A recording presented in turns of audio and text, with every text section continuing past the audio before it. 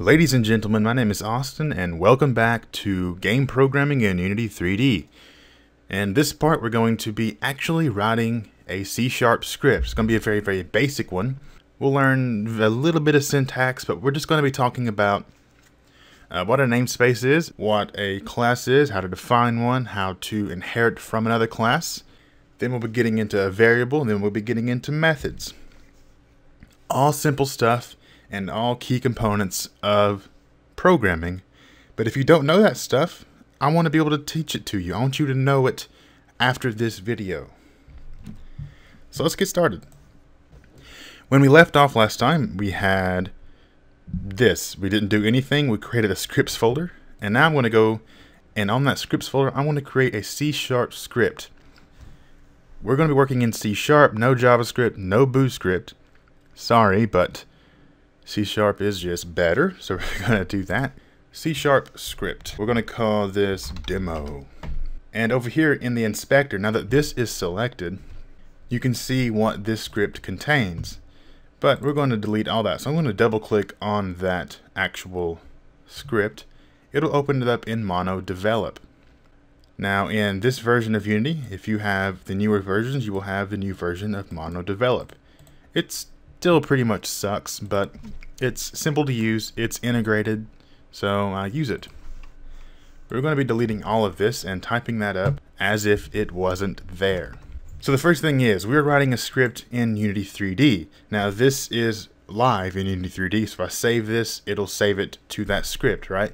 And if I attach this script to an object as a component, which we'll get into, then this code will be attached to that object. Very important, very simple, and if you've heard of object-oriented programming, it doesn't mean anything more anywhere else than it does in Unity. It is definitely object-oriented programming. Okay, so the first thing we have to do is we have to tell our script, our class, that we are going to be using the Unity engine namespace. Now this namespace contains a lot of classes and methods and stuff that the Unity engine provides. And we can use that without saying that we're using that, but we have to define the namespace every time we use a method from the namespace. And that's not ideal, so we'll just tell it up front, hey, we're going to be using Unity engine, and now we don't have to define that namespace every time we use a method. I will explain this a bit more when we get into something that actually requires that, but for now, that's the only explanation I can give. The next thing is we're going to be using. Now using is just saying it's using a namespace, right? So whatever you put after that will be the namespace you use. So now we're going to be using system.collections. Now what system.collections gives you access to would be arrays, hash tables, different interfaces that we'll be using throughout the series. Now that is set up. What we have to do now is start a class. The first thing we have to do is determine if the class is going to be a public class, which means it's accessible from other classes, right? From other scripts. And we do that with an access modifier. So this one's going to be public. We're going to say public. Now we're going to set a class. So that just says we are defining a class here. In this case, the name of the class has to match the name of the file, which is demo. So demo is the name of the class. Now we could just block this out and say, okay, we're done with that class. The class it works now. Whenever this class is used from an object, the stuff inside of it can be called. We can use the stuff inside this class. But we have to inherit from MonoBehaviour if we want to use a lot of the stuff available in the Unity engine, right? MonoDevelop is a class inside of the Unity engine namespace. So the way we inherit a class within a class is we do a colon and then we say the name of that class. In this case, it's MonoBehaviour. If you get the class right and it's a built-in class, then it will use the syntax highlighting and light it up blue. That means you got the class right. If it's one of your own classes, it won't know that that's a real class, so it may not be blue, right? Not a big deal. But what's happening here is MonoBehaviour contains a lot of methods, a lot of stuff that you can use. And I have a list over here I can show you. Won't make any sense right now, but if you want to later on, go to the documentation and search for MonoBehaviour. You'll get a list of all the functions or methods that are available. You'll get a list of all this stuff that's available. And it's a lot of stuff that you need. a lot of stuff you need. So now the demo class can access the stuff within MonoBehaviour. Now inheritance works like it sounds like it should work. It's inheritance. So if demo inherits from MonoBehaviour, I can make another class that inherits from demo, and by laws of inheritance, it will inherit MonoBehaviour, right? That's just how inheritance works. It cascades down. It's very important. The next thing we're going to do is set up a variable. Now a variable is like in algebra, x equals something, right? So x equals 5. That's a variable. Now x holds the value of 5. You could modify x and change x, but x will always have started out equaling 5, and then you modified it, right? So x holds a value of something. So that's the same thing with this.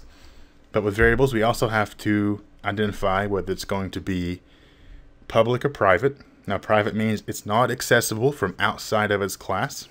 So it'll be accessible within this class, but outside of it, not so much.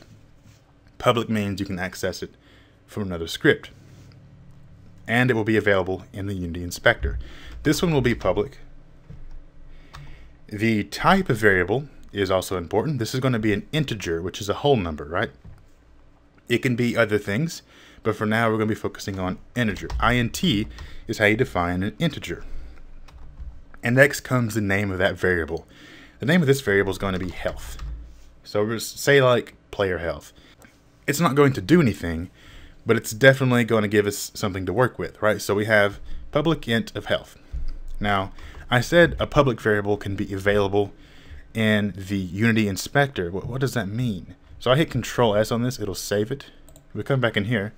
Now I have demo here, and you can see that it's updated over here. If I create an object, now a game object in Unity will appear in the scene here, wherever we place it, and also in the hierarchy. And if we click on the object, we'll see some information about it. So I want a game object. Now Unity has some prefabricated game objects for us to work with for prototyping or just getting a game done quickly, right? I want to create a cube. Here's my cube. If I double click on it in the hierarchy, it'll take me into it just like that.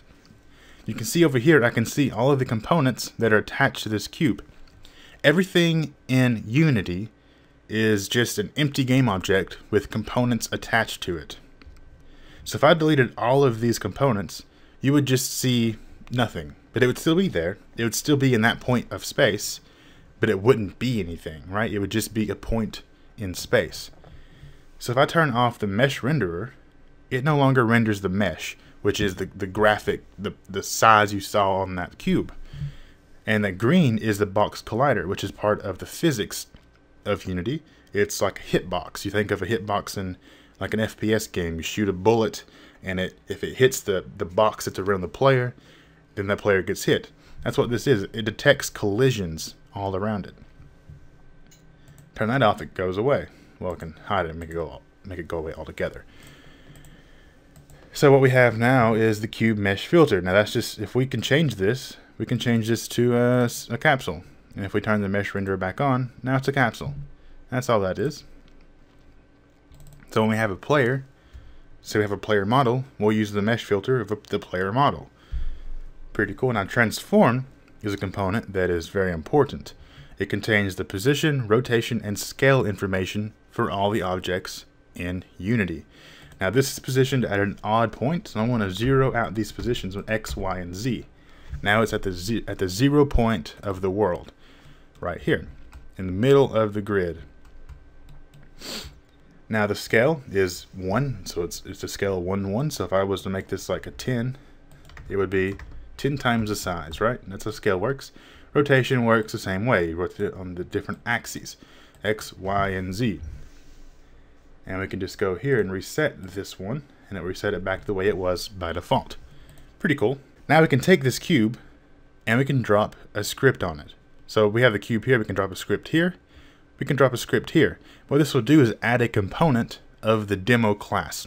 So I dropped that there, it added the demo script to it. And we can see the health variable here is public. It's an integer, so it's a number. It starts at 0 because it's not defined as anything. And with it being an integer, I have this cool drag mouse thing that pops up here, and I can drag the integer, set it to a different value. I can type in a different value, so 15, he has 15 health. and then I can take the health, remove health from it later on, and when it gets down to 0, he dies. We'll do that next time. That's it for this video. Hope you learned something. It was pretty quick, but I want to get all this out of the way so we can get to some fun stuff, right? This stuff is important. Without this stuff, you won't be able to do the fun stuff. You got to get through this first. My name is Austin, and I'll see you next time.